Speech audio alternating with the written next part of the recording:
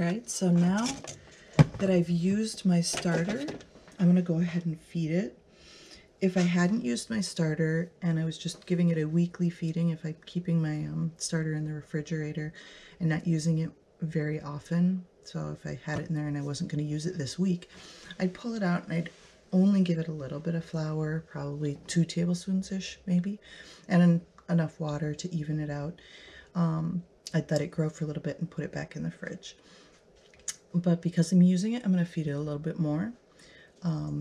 For reference, you can always give it enough flour and water so that you've got 1 part starter, 1 part flour, 1 part water, but you don't want to go over that. So you can give it less, or you can give it, you know, up to that 1:1:1 ratio.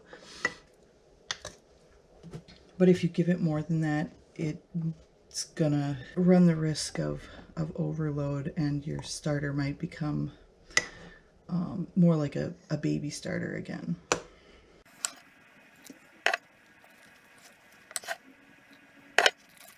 Because I'm using my starter a lot right now, I'm giving it a bit more flour, as I find this keeps it good and active, but still manageable, and I don't end up with so much starter that I have to be dumping any. So if you've watched any of my previous videos, you'll see that I don't discard my starter. I know some people will save up their discards and use them for one big thing like waffles or pancakes or whatever, and some people will discard daily. Some people dump their discard, some people use the discard for something else. And those are all good options if that works for you, but a lot of times I'm too busy to use one of the options that the discard could go to. I'm going to let this sit on the counter until it's done about half of its growing, and then I'm going to tuck it back in the fridge. Alright, and here's the starter that I fed. Oh, it's been about 2 hours now.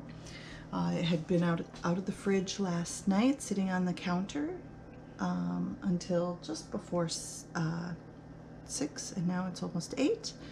I fed it, and it's looking really happy because I've already taken some from this and I'm baking with it separately.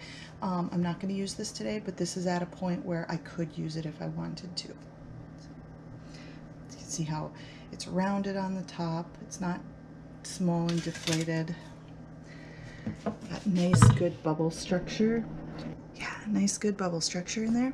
And we'll compare it to a less active starter that I fed last night, have not yet fed this morning.